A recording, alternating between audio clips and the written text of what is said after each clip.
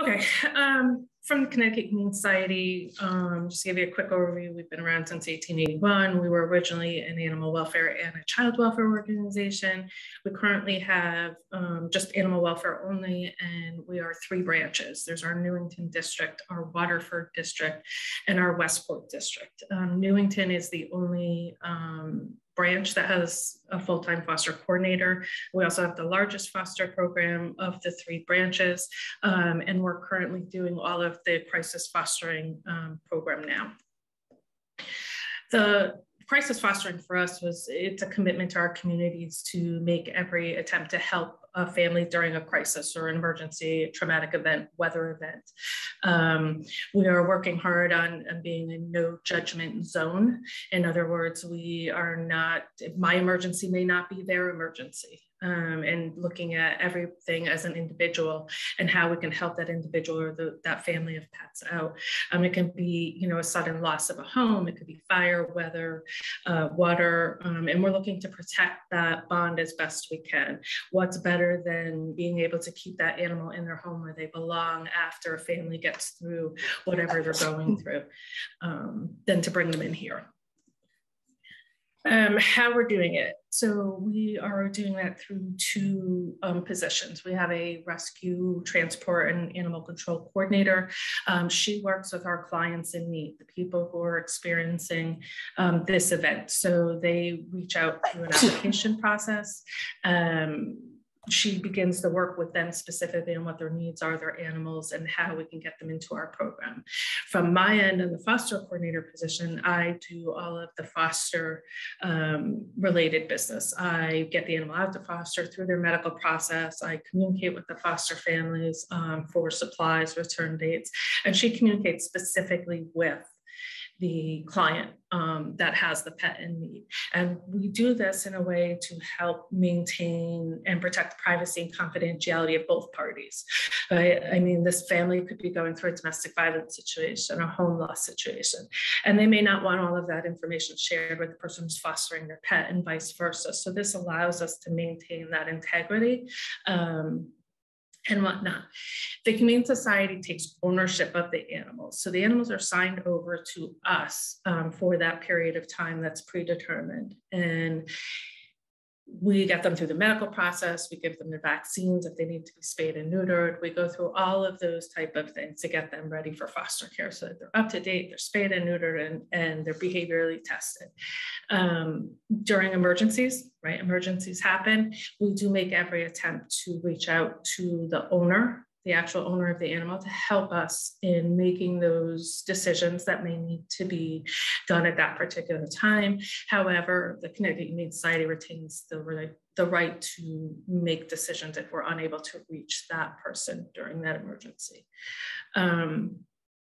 Return to home, the timing, extensions, inability to reclaim, and cost of care. How we do that is it's a predetermined day that is built into the contract. If the surrender is on January 1 and they feel they may need 2 months or 3 months, we usually add a few extra weeks to that and give that a predetermined pickup times.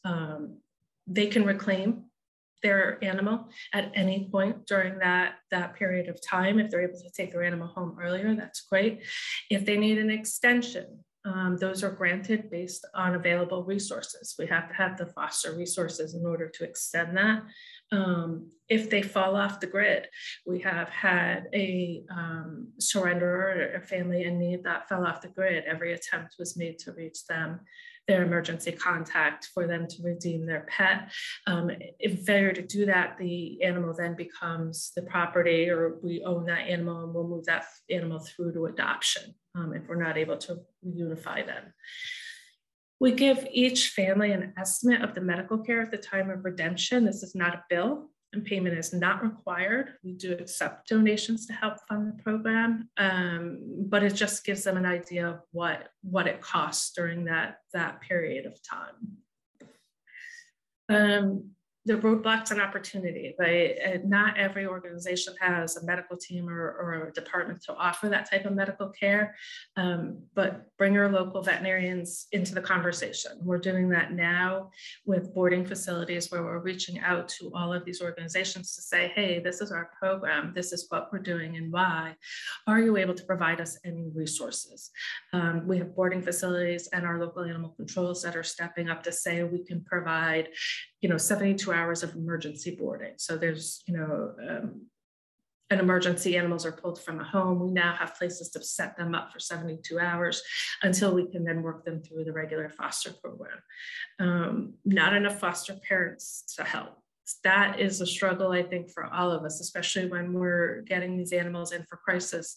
They are typically not in the best shape, or they're not at their best. So we're seeing them at their worst. And we're struggling here as well to find the right foster homes for them. But we're marketing the program. We're marketing it as the crisis program or a safety net program as its own standalone program. We're looking for foster families specifically to sign up just for that. They won't foster any of our kittens or our niche programs or our field trips or sleepovers. They strictly will be our crisis foster parents and available when we need them. Staffing, I see staffing as an issue for us in the future. I assume it'll be the same for a lot of other organizations. So we're looking at how do we create a volunteer program, or how do we create a volunteer staffing position, for lack of a better term, to get a volunteer in to help us through that application part, finding out more about the animal and getting them placed. The financial impact we're finding is much more than we ever anticipated. We do currently have a dog in a boarding facility now. He's going into week 3, and we have been unable to find him a foster home. So we are now footing that bill for the boarding facility to keep that animal until we can reunite them. We're fortunate enough here to have an entire marketing and development team that are fundraising and bringing in general donations and supplies and things like that.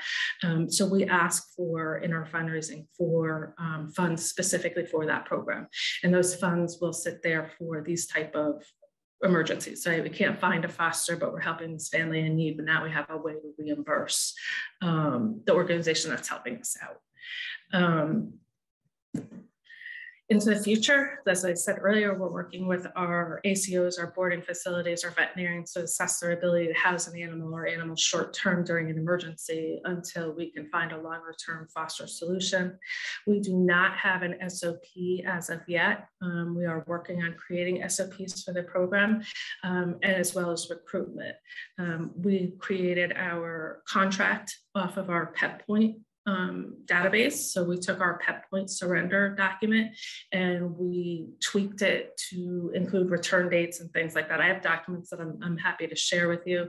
Our crisis foster application is online and paper as well, so that anyone can access that document to fill out and submit an application.